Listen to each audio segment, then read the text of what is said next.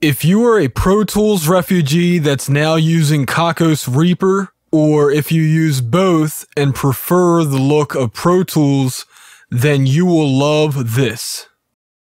This is a relatively brand new theme that looks a lot like Pro Tools 10 or 11. Now, one of the tricks is you have to undock the mixer, and the way you do that is you right click here and then choose this, and there you go. Now it's undocked. If you have dual monitors, you can just put it on your other monitor.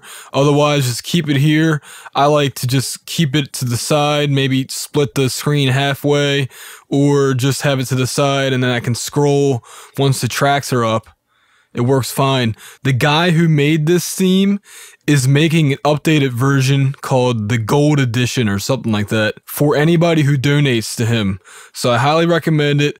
I'm on that list because this looks like a theme I'll be using from here on out into the future. It's finally replaced Reaper version 3's default theme, which is crazy.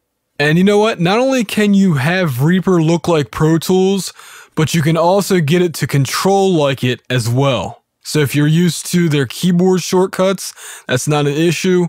Reaper has this extensively editable actions list that you can go through, or other Reaper users have already created key maps that you can just import. You may need some software extensions to get things to work 100% properly, and I'll link to those below, as well as to instructions on how to really get all this stuff to work. So don't worry about that, but just to get Reaper to look like Pro Tools is really easy. This has been Adam for RealHomeRecording.com.